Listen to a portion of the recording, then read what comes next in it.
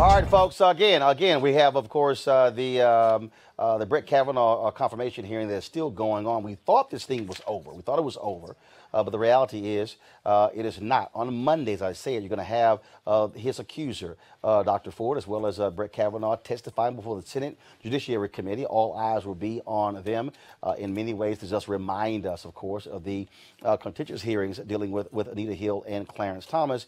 And it causes folks to have to ask the question, had Anita Hill hearings been done differently, had you had women involved, would that have made a difference?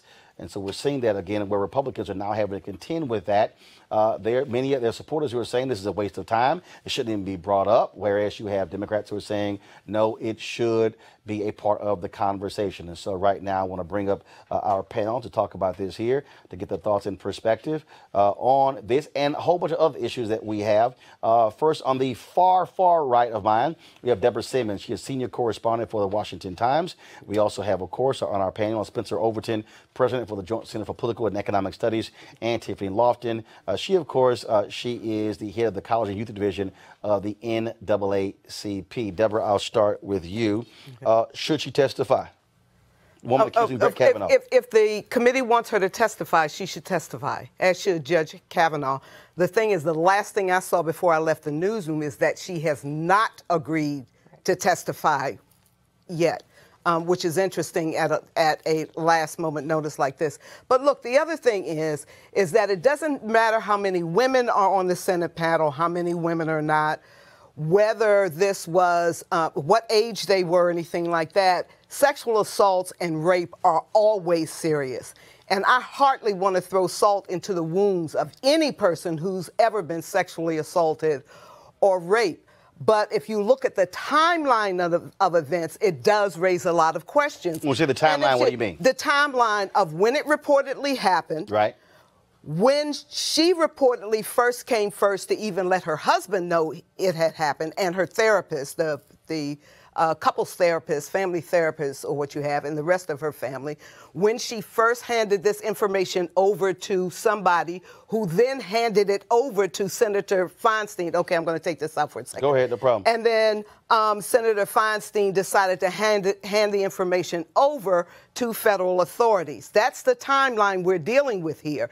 And it doesn't matter what the offense is supposed to be, but when you're prosecuting a crime, you have to have evidence and not just he said, she said. But this isn't. Is the question boxers or briefs? I mean, but this isn't a crime. The standard is not beyond a reasonable doubt. The question is, should this person be on the highest court in the land? In terms of the timeline, I don't see anything wrong. But you can't answer that question with a no unless you have evidence as to why he or she shouldn't be on the bench. She is a witness. That is evidence, and it is incumbent upon him to respond to that just saying something evidence. Is evidence.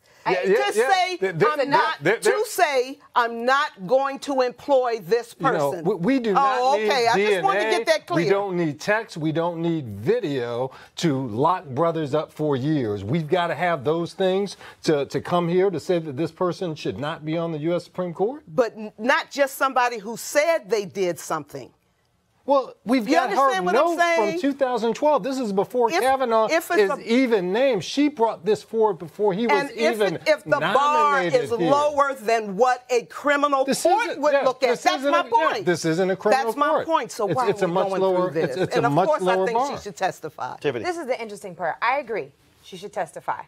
I do hope, to answer your question, that she actually does come and testify on Monday. I think it's super important, not only because of Judge Kavanaugh, but also because when we talk about the Me Too movement, we talk about survivors and victims of sexual assault, it is important that in the culture of America today, we are no longer afraid of being able to put on blast and share the traumatizing stories that have happened in our communities, and to women and to men and to LGBTQ folks identified alike. So yes, she should absolutely testify on Monday. In terms of the actual case, and it was interesting watching this conversation, I disagree.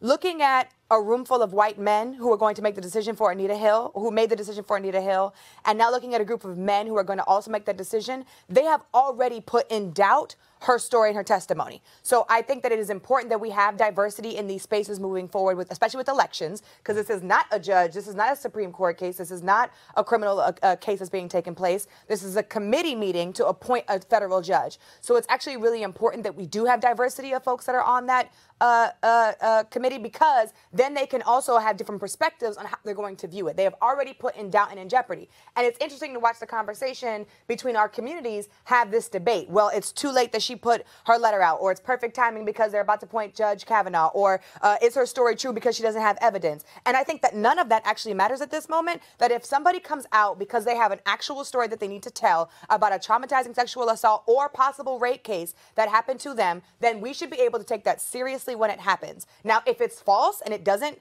you know what I'm saying, and it was a lie or whatever it was, because that's possible, then we'll deal with that in the case. Well, here's but the it's question, a hearing right now, not a case. The question, though, is how do we even establish that it's false? How do we establish that it's true? At this moment, we can't. All we can do is wait for her to come and testify on Monday and hope that when she testifies, she shares the story that she actually has, and then the committee is allowed to make the decision on Judge Kavanaugh. So with what her story. so Spencer, Deborah, what we're left with, it really comes down to who sounds more credible when they testify. Because if you don't have anything, like, it's different if this was a situation where after it happened, she immediately told a friend. Right. You don't have that. Right. It's different if it happened and I immediately called the police, Right. or it happened at a school. Right. I immediately told a teacher. I told someone at this happened.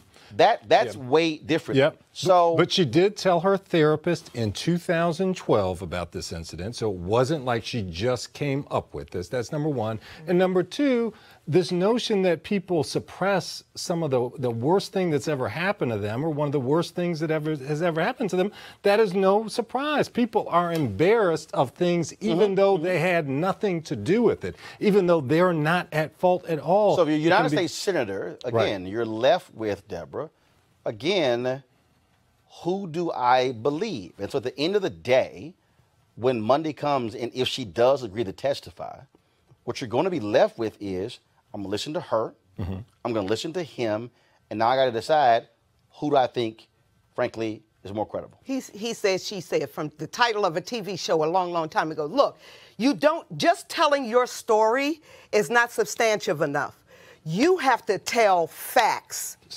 And he has to be given, he being Judge Kavanaugh, the opportunity to dispute this fact. If somebody's sitting up there telling a whole bunch of lies about you, how can you? Wait a minute. It's a lie. Because I'm just saying. We have to assume everything, because nobody's testified yet before Congress. Right. But if somebody's telling a bunch of lies, how do you negate that? Other than to keep saying that's not true. I didn't do that. That's not true. I didn't do that. So let's also just think about this from a motives standpoint, right, Roland? We're not talking about a Stormy Daniels who might benefit from media attention by going. We're talking about a PhD professor whose, frankly, credibility is undermined by a variety of people questioning her veracity. She has nothing to benefit here from coming forward, and that's something, and again, I don't want to get into politics of respectability and the stature of different folks and all that other kind of stuff, but I'm just saying that this woman has nothing to benefit from coming forward, nothing personally to benefit. She could write a book. The last thing that I'll say is, and a lot of people have written books, the last thing that I'll say is, professors have to keep to their tenure. That's how they get tenures. They don't write books on being assaulted. Let me tell you something. For the last 6 years, I was a teacher union organizer, so I know a lot about the education field. I know who you are. So what happens is, I think that despite whether or not her story is true, false, she testifies on Monday or not, Judge Kavanaugh is still unqualified in my opinion. So for us to have that conversation, but nothing I don't to do want with it this to be, situation.